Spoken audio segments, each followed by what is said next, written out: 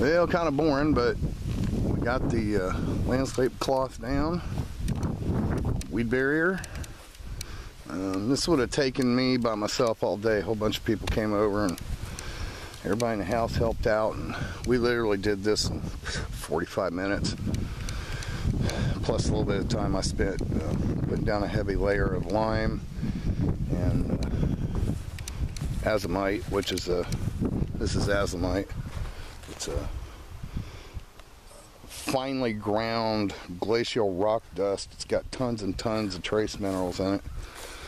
On the ground, I got to do a little bit of cleanup here on the end, kind of even this out.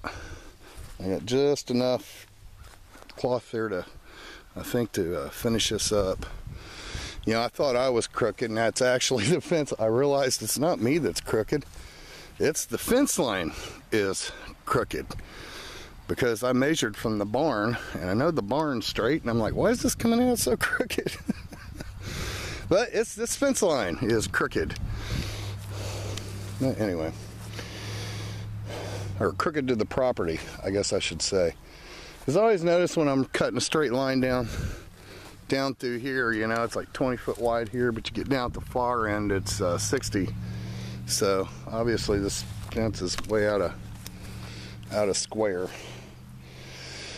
Alrighty, so anyway, that's the deal. We're done with this. Next thing, we're going to be planting tomatoes and stuff over in there. I got to finish this, just cover this up, so just keep more weeds from building up with what I got left of this cloth.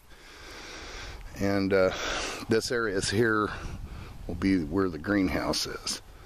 Then I'm going to build deflectors here to kind of push some of this non-stop. As you can see, the wind's blowing. It's always blowing out here.